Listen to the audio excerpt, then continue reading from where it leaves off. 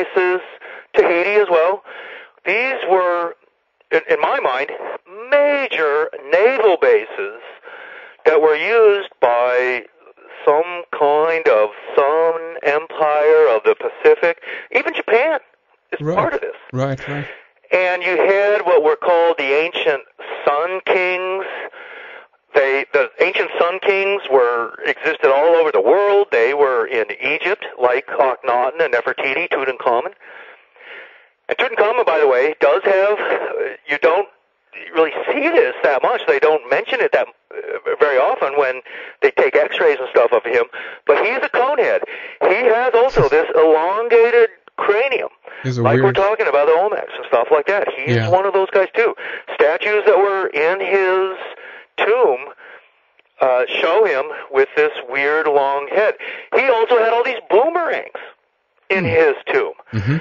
The Egyptians hunted with boomerangs. Tutankhamun was a boomerang nut. He had an entire trunk of boomerangs in his tomb. They're on display in the Egyptian Museum in Cairo now. And in fact, they put an Australian boomerang up there too. Okay. Yeah, boomerangs are kind of a curious thing because we think of them as some Australian thing. Indeed. That Australian Aboriginals had boomerangs. Right. But boomerangs were used all over the world. They were used by Egyptians. They were used here in America. And in fact, the Hopi Indians of Arizona, other Pueblo Indians who lived in Texas, New Mexico, all through the Southwest, they hunted with boomerangs. If you go to certain museums in the United States, in the Southwest, you will see boomerangs on display. Boomerangs have been found in Denmark. They've been found in Poland, literally around the world. And it's thought, in fact, that it was the Egyptians who really spread the use of boomerangs. Really? Oh, that's very interesting. And so this is perhaps another little bit of a little hint or a little bit of evidence to suggest that again this idea of the diffusion, that this is a global seafaring people that had communications between each other, or even that they were part of the one and the same culture, right? Well, right, and some kind of a global culture. In my book on Mr. of the Olmecs, that's one of the things I talk about, how when you look at statues of the various Olmecs, they're made out of basalt, out of granite, some are just ceramic statues and pottery. The people who are depicted in Olmec statues appear to be from all over the world. They look like Africans. And that's the famous colossal heads of the Olmecs. They look like they're from Nigeria or something like that. Mm-hmm. They look very African. But other Olmecs look very Chinese. I mean, they don't look African at all, or Native American. They have extremely Oriental features. I mean, if you showed one of these Olmec statues to somebody and without telling him, where it was from or something, he'd think it was from China. Right. Other Olmecs, though, look exactly like Native Americans, much like the Mayans looked very Native American. Mm. And on top of all that, other Olmecs actually looked like Mediterraneans. They had thick beards and mustaches, and they looked like they were Romans or Phoenicians or Greeks or something like that. Hmm. They don't look African or Chinese or Native American. Right. So you have there in ancient Mexico some kind of melting pot of people from all over the world, apparently. I mean, that's how it looks. Very much like America is today. You walk down the street in America, you'll see people from all over the world: China, Africa, Europe, Native Americans, and they're all Americans, and that's how the Olmecs were too. Hmm. So how did all those people get to Mexico to be the Olmecs? They probably came in boats, really, and the Olmec area was like this Panama Canal of its time. Now, some of those people would have left the Pacific areas of Mexico and perhaps gone to Easter Island and then to Tahiti and then to Tonga and then back to Southeast Asia. Right. Now, I was recently in Vietnam. There's this island off of Da Nang in central Vietnam, and the people, this mysterious people, they lived on this island, was their base. They created some cities on the mainland. They were called the Cam, or Kham, C-H-A-M or K-A-M. And Kham was the ancient word for Egypt. And these people were said to be very dark dark-skinned. Even though they lived in Vietnam, they were thought of as African-type people. Well, Egypt, which was named Kham in ancient times, Indeed. and even today, the Arabic name for Egypt is Kemet. So these people, Egypt is in Africa. And many of the pharaohs of ancient Egypt, they were basically black Africans. And they're showing up in Vietnam. These people, the Kham, also, they went across the Pacific. And they use this one island base. So you have even some evidence there that Southeast Asia, Angkor Wat in Cambodia, right, even Indonesia and whatnot, it's left there. If you look at Bali in Indonesia, which is the most popular tourist spot in all of Indonesia, it's unique because that island is still a Hindu island. The rest of it, Indonesia today is the largest Muslim country in the world. Really? And most of the islands in Indonesia are Muslims, but not Bali. It is still a Hindu island, and basically all of Indonesia in ancient times was Hindu. And later, places like Thailand became Buddhist as a reform on Hindu religion. But yeah, Hinduism apparently in ancient times went all the way out into the Pacific, through Indonesia, past New Guinea and all these islands, and then to Tonga, Tahiti, and to the Americas. How about that? Very interesting. And, I want to ask you, what do you think? I mean, many people are talking about the fact that an ancient global civilization existed, but that something happened, and many people entertained the idea that because of some kind of catastrophe, whatever it now happened to, what it was, we can speculate on that. But is that an idea that you entertain and have found evidence for at all? Well, certainly, and one of the things that I say along those lines is that there's been many catastrophes. It's kind of one of the problems with looking for Atlantis, and almost all my books are somehow about Atlantis in one way or another. But for many archaeologists and modern Atlantis hunters, they think, oh, well, I need to find some island civilization. It was destroyed in some catastrophe. So they start looking around, and sure enough, one of the first islands they come to shows evidence of some catastrophe. And they think, well, I found Atlantis. And and the problem with that is, people have found Atlantis all over the world, including Indonesia. Atlantis has been put in South America. The Azores, it's been put in Sweden, even. How about that? There we go. Right. Yeah. But, the problem here is that there's been many cataclysms.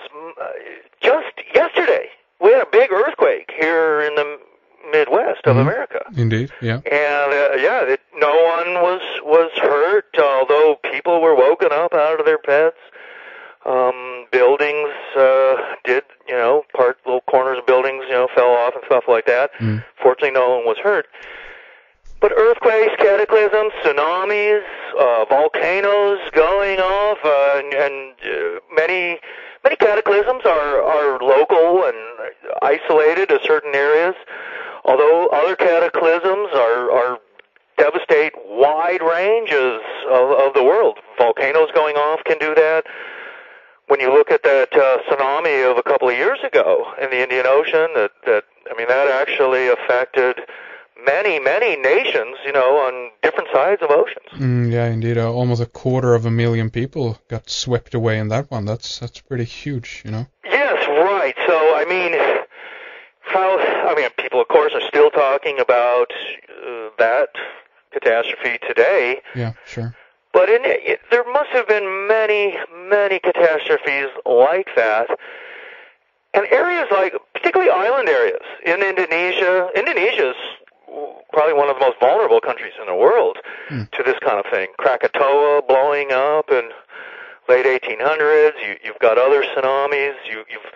People often, particularly in island areas, they live near the shore, and statistically, there's the idea that there's some big tidal waves eventually going to hit their island and wipe people out. This happens in Indonesia all the time. It's one of the legends in Australia, and that the Australian Aboriginals have. It's what they call the last wave.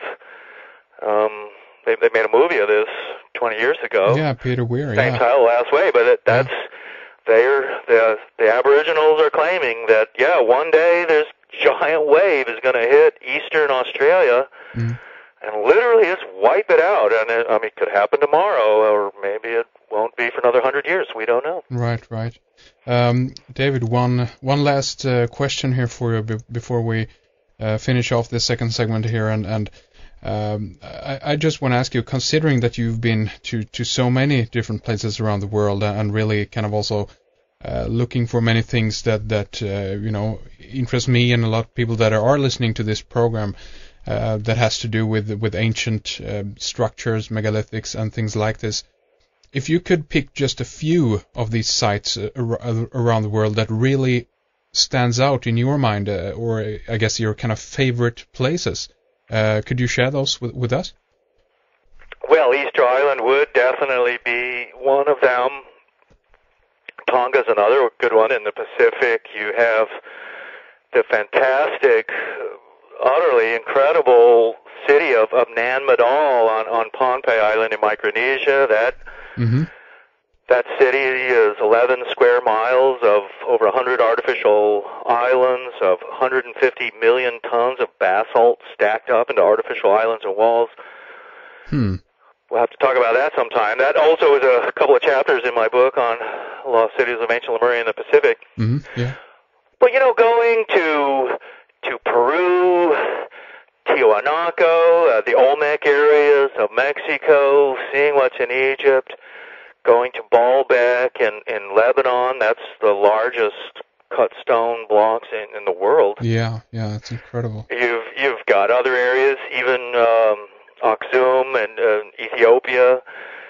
I'm personally fascinated by obelisks and the unusual things like that, which are giant monolithic granite crystal towers that weigh 100 tons or more. Just exactly why or people would make obelisks and erect them, Egyptologists still haven't figured that one out. That's right. You hardly ever hear about obelisks, really, because archaeologists don't know what to say about them. There's very few books. There's maybe 5 books have ever been written about obelisks. That's right, and I wrote one of them, and it just they cannot figure those things out. Yet they are gigantic megaliths that are very cut needles and erected. Even modern countries, Italy, French, British, and Americans, they all become obsessed with obelisks and went to Egypt to bring obelisks back to their own countries and erect them in various parks and things like that. That's right. So there's many places to go and new things to find too. And one of the interesting things too is that many of these giant cities today are underwater. And you'd have to go in a submarine. They're too deep probably to go actually scuba diving. Right. These sites. Yeah. There's so much to find here on planet Earth. There's many mysteries, and the more you travel and see these places, the more amazed you are, and then you find out about even other places that are very obscure and that things to discover. That's why I like Indiana Jones movies. The whole idea that there's new things to find out, that we're only beginning to really scratch the surface of the mysteries of the past. That's right. I'm a big believer in that. Absolutely, yeah, me too, and totally agree. And that's why it's so fascinating having you on, David, because you're always a guy who's out there and you're have your finger on the pulse, so to speak. So again, thank you very much for coming on the program today and sharing some of your stories with us. But again, mention a few of your books that you have out there and what website people need to take a look at. Well, right. The new book that's coming out is called The Crystal Skulls, and my book that came out last year was The Mystery of the Olmecs, and I write